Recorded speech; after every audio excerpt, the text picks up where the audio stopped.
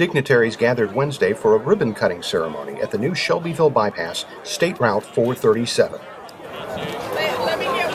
We know this is an important part of your growth in this community. We know how important it is, and we also know that you've been working on it for a huge amount of time.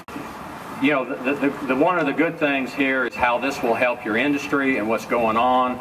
I just talked to one of one of the managers of the people that work at the Newell Rubbermaid facility, and they said in the peak hours, almost 100 trucks a day have to go through Shelbyville to get to their distribution facility.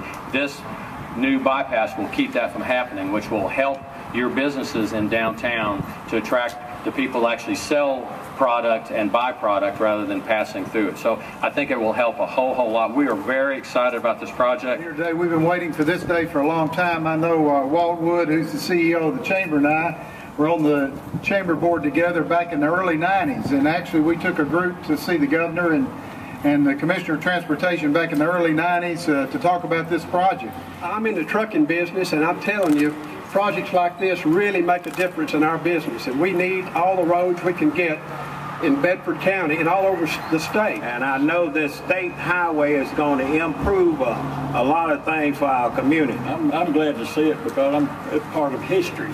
1, 2, 3. Cut!